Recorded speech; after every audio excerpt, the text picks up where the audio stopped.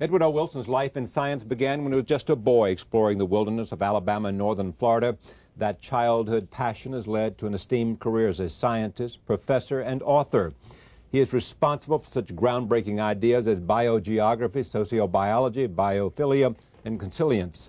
He has received 2 Pulitzer Prizes for his books on human nature and the ants, as well as the National Medal of Science. In his latest book, The Future of Life, he argues that we are in danger of losing half of the Earth's species and plants by the end of the century. I am pleased to have him here to talk about these ideas and more. Welcome. Thank you, Charlie. Good to see you again. I'm glad to be back. Yeah. One thing that's happened to you, which I want to talk about first, you had, for the lack of a better word, a Walden experience. Yes. I deliberately acquired a Walden experience because in preparing this book, which is a kind of a brief from the conservation and biology front about the world's fauna and flora, right, how much there is, what's happening to it, what can we do to save it, I wanted to provide historical depth. And Henry David Thoreau is very much the progenitor of the American environmental ethic. So I immersed myself in Thoreauviana and introduced the whole subject by a letter to this gentleman. Which begins the book, that's right. That's right. But you also went to Walden Pond. Oh, I stayed out a lot of times. And what did it do and tell you, and what did you feel? I was reading what he said about that particular place, what he said about his feelings concerning nature, why he went there, and so on. And that gave me the perspective of another thinker across 150 years. And so I was able to point out to Mr. Thoreau and to you, the reader, similarities in the way we think about the environment today and the way he thought about it long ago, and thus to put into a better perspective why the American environment movement is the way it is today. How bad are things? Pretty bad. That's why I feel a sense of urgency in getting this whole issue onto center stage in the media and public domain. On the one hand, scientists are discovering more and more diversity as they explore the planet. And they're finding that we only know a small fraction of what's out there, but of the organisms we know best, you know, like the flowering plants and the vertebrates, birds, mammals, and so on. They're disappearing faster and faster. They're disappearing at a rate of about 0.1% of the species per year, and that is clearly picking up. So much so, due to destruction of habitats and the flood of alien species, you know, invading species from different parts of the world into each country in turn, that it's entirely possible that if there's no abatement in the ill effects of these human activities, we could lose half the species of plants and animals within the century. What's the worst villain in what we are doing to the ecosystem? Habitat destruction. The cutting of the old-growth forest, and especially the tropical rainforest, destruction of the coral reefs, and other natural environments everywhere in the world, from the Arctic down, but particularly in the tropical regions, where the developing countries, containing 80% of the people on Earth, are still expanding their populations and increasing their per capita consumption and moving ahead with very little concern for the ultimate fate of the natural environments that they are responsible for. You argue here that essentially there is a consensus in the scientific community about the peril. Yes. Yet when you come to something like ANWR and oil drilling, which is invasion of habitat, you find serious disagreement, not just among politicians, because politicians call scientists to order to testify on their behalf. Serious disagreement on political leaders, among political leaders and public philosophers who don't know the subject, but not among scientists, where this is a virtual unanimity about the size of the problem. Size of the problem, but yeah, and the consequences of it. which means as the number of species go down, we know from careful field studies now, place by place around the world, you lose stability, you lose environmental security. These natural systems that our lives depend on I find it more and more difficult to recover from shocks like fire or drought. And we also find that the productivity of them goes down. And a great many of the services that they have provided us for free, one estimate has it 33 trillion a year, free of charge. Those services are just eroding away underneath our feet. Is there, let me stay with science, is no disagreement at all you're suggesting? Virtually none. Yeah. There's virtually none on the nature of the pearl or in terms of the either on the on the effect of cause or effect. Yeah, on the extinction that's occurring, on the rate at which it's occurring, and on the ultimate effects of its continuing to occur. There's virtually no disagreement among the scientists who study the problems of biological diversity of this planet. Draw me the worst scenario of the consequences of no change in direction. Worst scenario, which shall we say would be here within the century, would include the Amazon and other great forest, tropical forest wilderness of the world gone. The Amazon in particular. Gone means what? Gone. Means there's no longer... Cut, covered by scrub, by agricultural lands, which probably would be rather low in productivity. Coral reefs around the world largely gone. And the world a far lonelier place, a far less interesting place, but also climatically less stable, much more liable to swift and unpleasant changes in local environment and then on around the world in global environment. A human population waking up to the fact that it has destroyed half the creation, consisting of millions of species, which in turn average 1 million years or so in longevity before they go extinct naturally, now have been wiped out 1,000 times faster than that. You know what's amazing about this process, and this is in here? Half of the species, or whatever the number is, we don't know, we've never even identified them. That's right. There's an extraordinary amount of life on this planet. This is still a little-known planet. Yeah. And one of the great tasks of biology of the 21st century is going to be to finish the exploration of that biological diversity and have as part of that effort the effort to save it. We do have some good ideas about how to save it. Let me add and that's where, immediately. and what you're trying to do in this book is, in a sense, say, for God's sakes, let's use these ideas. Exactly. Here's a situation, year 2002. We're beginning to get an idea of how little we know of the biological diversity and how much work we have to put in order to really get this planet explored, mapped in a way that we can sustain the rest of life on Earth. We have a grip on the problem. We know how fast the species are disappearing, and we know where and why they're disappearing to some extent. We need a lot more information at the beginning to get a grip on it. And we know what to do to save them. And the measures that can be taken to save them include putting an umbrella as quickly as possible over the critical areas where the largest number of species are endangered that are concentrated in a relatively small number of areas called hotspots. Yeah, I was going to say that. You talk about hotspots. Go ahead. Right. Give me the sense of, here we are now in the arena of solutions. Exactly. To save the planet. That's exactly right, and that's what's important. Let's get moving. Let's get on it. Okay, but give us the reason why you believe it can be saved, and what measures must be taken, and where the economic resources come from to ensure that survival. Let me give it in a nutshell then. The 25 most important hotspots where the largest number of endangered species occur, as for example in places like the Philippines, Madagascar, the rainforest of Hawaii, cover rainforest everywhere. Yeah, well, rainforest everywhere, but there are some that are more critically endangered than others.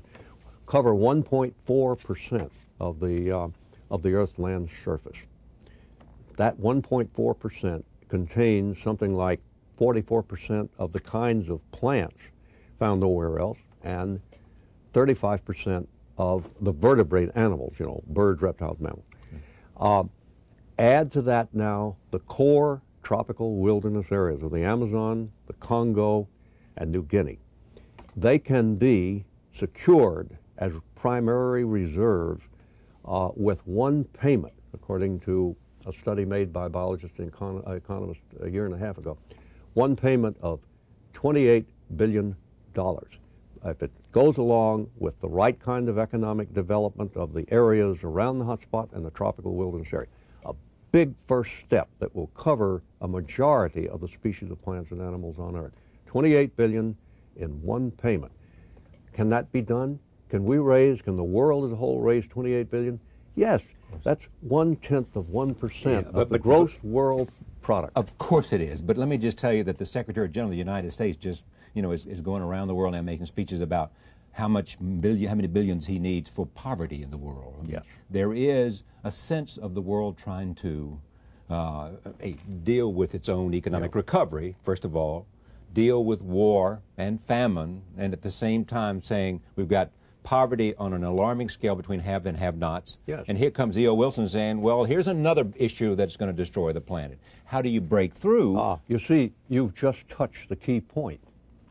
The one thing that the biologists and economists have one major conclusion they've come to, and it's a dominant theme now of the global conservation organizations and the movement as a whole, is that we cannot save this disappearing life, especially in the developing countries, without bringing up the economies of the developing countries to a decent level. Economic development of these countries that so concern us now, Africa, tropical Asia, around the world, economic development is interlocked with the conservation of their natural resources and the better and more productive use of their natural sources. So out of so that somebody, either because of greed, family, are not making economic choices that they see no option that destroy the environment. We have methods, and they're being put into pilot studies now to show that many of these countries, in the areas where the biological diversity is the most critical and where the people are the poorest, can make more money quickly on a short-term basis by turning their forests, their coral reefs, their other wild environments that they have left into new uses, developing new markets, and encouraging the input of aid from organizations like the World Bank to achieve both economic development and conservation of natural resources simultaneously. This is achievable, and it is the way to go. This really ought to be, in fact, part of the American foreign policy, is a combination of improving the economies of the developing nations and the quality of life to a decent level, at the same time that we're helping them out with new economic resources based on what they have in the greatest richness of all. In an interesting way, AIDS in the last couple of years and the terrible and horrendous destruction of life in Africa, say, has been defined as a national security issue for the United States. And you wouldn't want to argue that the peril of the environment is a national security issue for the United States. Exactly. It is a security issue, and it ought to be considered as part of the armamentarium of American foreign policy. But it has not been, not by the Clinton administration, not by the Bush administration, and I don't know if someone will come to me and say, who is, the most vocal in the bully pulpit of arguing for the future of the planet. I know there are lots of voices. You bring scholarship and the ability of a writer and an activist, but how do you put it on that agenda? How do you put it at the forefront of a national agenda? or international agenda? Because it takes all those nations working together. Well, precisely what I've been trying to do, and others have, are coming from the ranks of the scientists and environmental economists, is to recruit a sufficient cadre of scholars, advisors, public philosophers, and commentators to understand what is at stake here, that this is not just another big problem that we have to face, but it is a large part of the solution for much of the economic problems of the world and also of our security. And you asked we all ought to ask the question, with all the benefits of technology, all of the byproducts that are positive, how is that technology being employed, in a sense, to save the natural earth? Yes, and much of the new technologies that are being developed are precisely usable now to turn the remaining natural environments to greater productivity and security for people. That is, the development of new crops, of new fibers. We need a whole new industry of tree farming that can draw on the best kinds of tree species that are available in these vanishing forests. And we can turn to these places for medicinal, new pharmaceuticals. Extraordinary amount of medicine comes from. Yeah, quite, well, it does. And furthermore, studies have shown in Central and South America, for example, that local people can actually make more money harvesting natural medicinals from the forest, providing a market is available to them, than they can by cutting the forest and converting to agriculture. Well, then why don't they do that? Because they don't have the markets developed and they don't have the expert advice. They don't have the business model, and they don't have the organizer, and they don't have the... Because we've been giving the wrong kind of foreign aid is why. We haven't been giving them the kind of advice for market development and utilization of their natural resources that they most need. How much of your life is this taking now? Almost all of it, I suppose. It really is. I mean, it has become your obsession. It's something that I'd like to accomplish in the years that I have left. It's worthy of a crusade. I hope to see more and more people involved in it, and not just biologists and conservationists. Before this, you and I have had a number of conversations at this table, and we have talked about beliefs. And has this involvement done anything to change any sense of the way you viewed man and woman, and the whole notion of the priority, the priority of biology and genetics to who we are? No, it hasn't. Because I still view, and I think it's increasingly the view of those who are well informed in science and the more advanced of the social sciences, we are very much a biological species. We are a biological species in a biological world, and our human nature was biologically evolved to fit us exquisitely well to the environment that we have, we inherited, the natural environment, physiology and in the mind. What is new is not that view, which I think has grown stronger over the years that we've chatted like this. Right. It's grown stronger, but what has changed is just in the last several years, the situation about the world fauna and flora, which we knew was grim, has now come into clear focus, so that we feel we can do something about it. And furthermore, the new methods of conservation and economic development, these two tied together, have emerged, some just within the last several years. This is what gives me a certain amount of guarded optimism, providing we can get it onto the national agenda. How do you think we can do that? Persuasion, and advising, and willingness on the part of the biologist and the economist to advise. This is not something that's going to be in any sense competitive with or counterproductive to the main aims of this country. I think we need to make the case, we can make the case, that it's going to be consistent with it, that it's going to reinforce it. I've forgotten where you said this, But it is the horror of waking up at the end when it's too late and saying, my God, what have we done? Yeah. Who said that hell is truth seen too late? Well said. The Future of Life, Edward O. Wilson, Pulitzer Prize winner. I'm pleased to have you here. Thank you. Thank you very much. The Future of Life, Edward O. Wilson. We'll be right back. Stay with us.